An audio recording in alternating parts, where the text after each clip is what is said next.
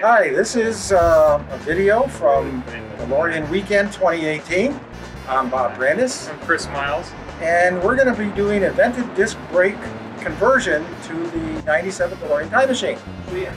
So follow us with our progress and think about doing this upgrade to your car.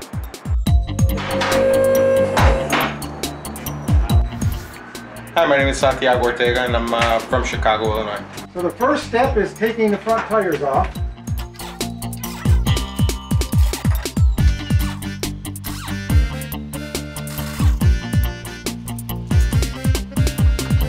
So after you take off the wheels, you want to take off the brake calipers. And that's a 19mm socket.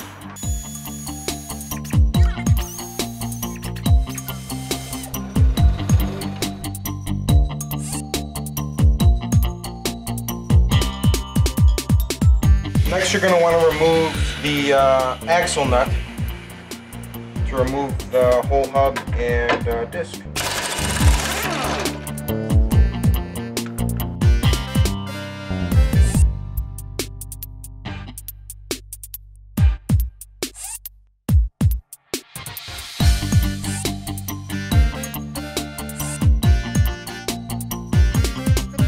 I am releasing the rotor from the wheel hub, and it's secured by 4 bolts.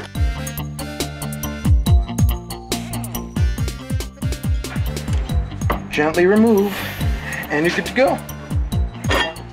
Then you can play frisbee. So solid, and as you can see, they're almost like two pieces, and there's more cooling. So hopefully we get a little bit better braking.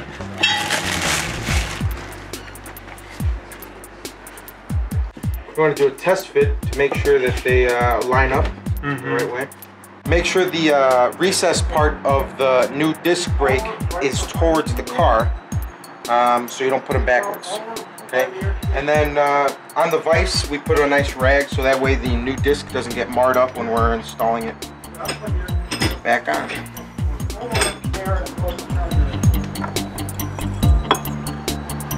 And just hand tighten them so that way you don't have to worry about any kind of cross thread or anything like that.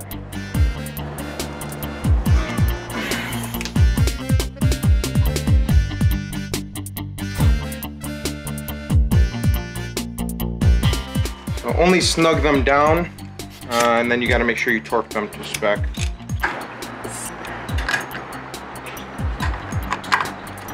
Put some oomph into it, man. 50% done. So for the new vented disc brakes to fit, you have to put a spacer on a caliper. So this little guy essentially is going to go in right here. This gets unbolted and it splits apart, and then you put this right there. You want to take these pins out that would hold your brake pads in. Put those to the side because you don't want to lose them.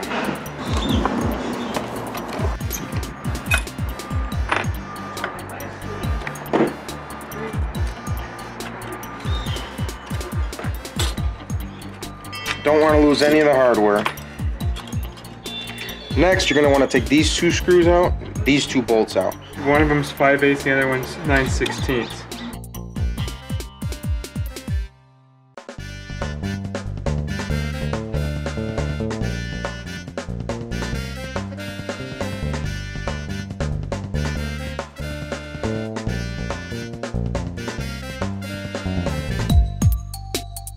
And simple as that, falls apart. So spacer. And then you're gonna need to use the new bolts because they're quite a bit longer than the old ones, about ½ an inch longer. So we need to add a new seal here, and we need to add a new seal here so that the passageways don't leak. Free.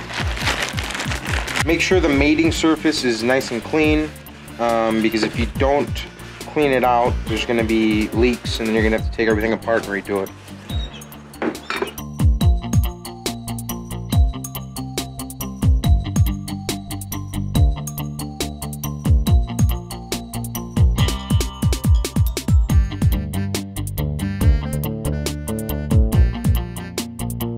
The spacers might not look like they are a fit. It might be a little bit off, but essentially their job is just to make the caliper a little bit wider. See what I'm talking about here? How they don't sit flush?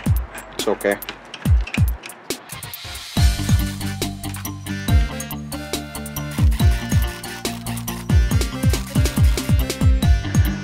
On some of them, you might have to grind down these points because they won't fit in between the calipers, but this one, you're good to go.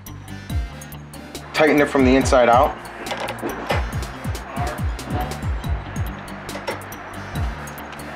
Disc brakes usually come with a coating, so that way they don't rust while they're in the packaging. So what you want to do is make sure you get some brake clean and rub that off, just so that way your brakes perform like they're supposed to. Just removes any kind of oils and crap like that.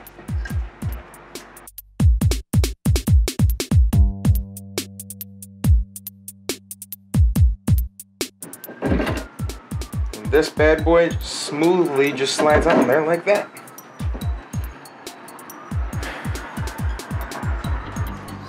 We're gonna have to test fit the caliper to make sure that it doesn't rub against the hub or any other moving parts.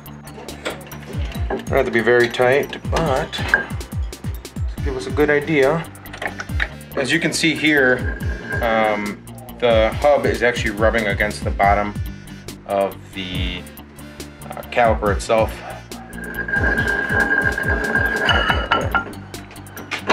So. Oh, also, there's spacers that are included in the kit. It goes in between the caliper and its mounting hub. Well, let's tighten it up and let's see what happens. Okay. Pull it out. Okay. And then I'll slip it in. That's the way to do it. Yes. Okay. All right. There we go. There's the bottom one there.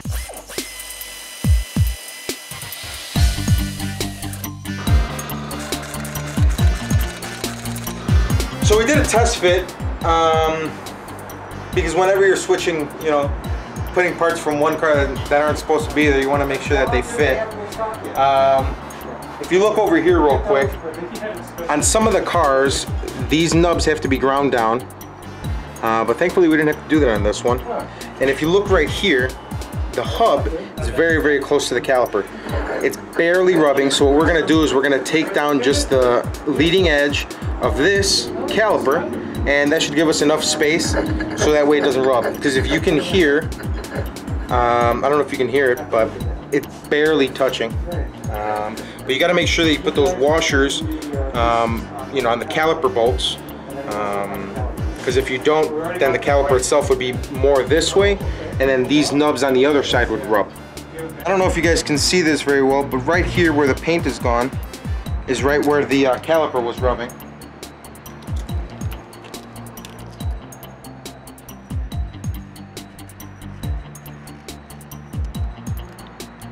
So we're just going to grind that down a little bit, and hopefully they don't rub. Always wear safety protection. Safety, #1 priority.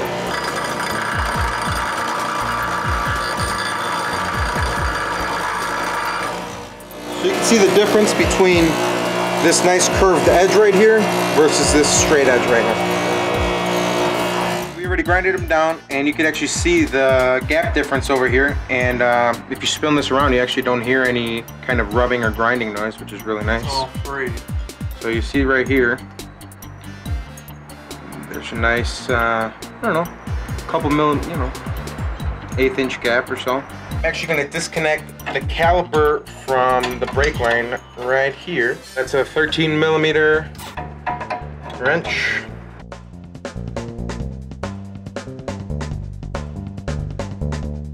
So on the old calipers, they had these pins that fit to hold in the pads.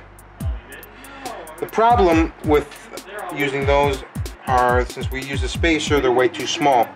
The kit comes with these cotter pins that honestly I think are kind of janky and they're one-time use only. We're actually going to make our own pins out of this stock.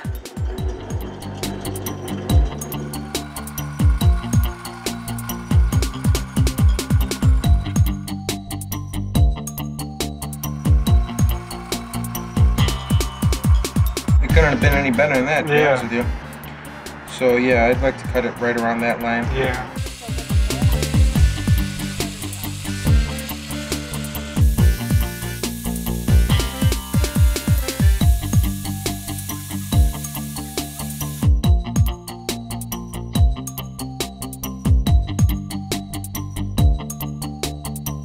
Now we have our nicely precision-made brake pad pin.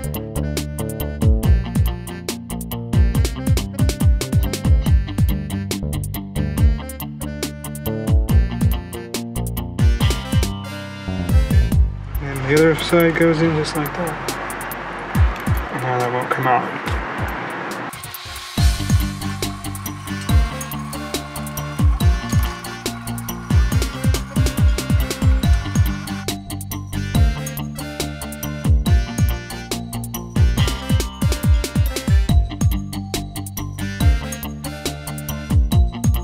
We just put the new brake pads in and we put the pins in and we're just clipping them up right now.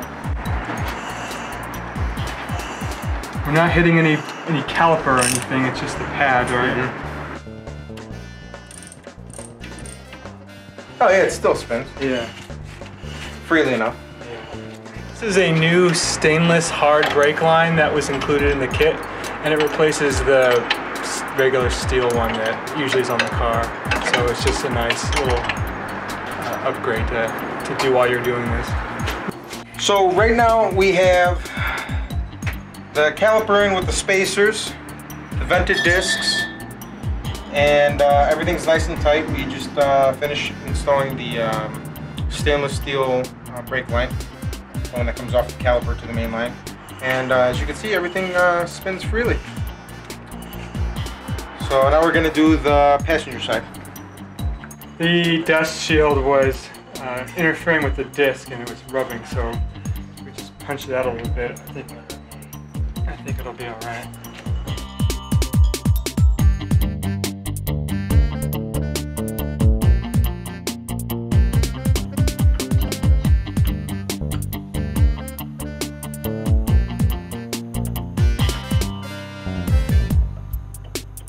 This has better clearance or tolerance. So if you see this one, the spacers right here line up with the vent, with the washers that were included. If you look on the other side, the spacers themselves are to the right of the vent.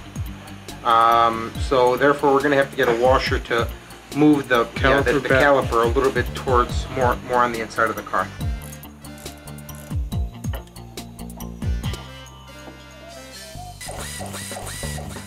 So now that we put those washers in, you can see that the spacer, is right in the middle, and you can actually fit both brake pads easily without any issue. And there isn't as much play anymore. Yep, there's not as much play.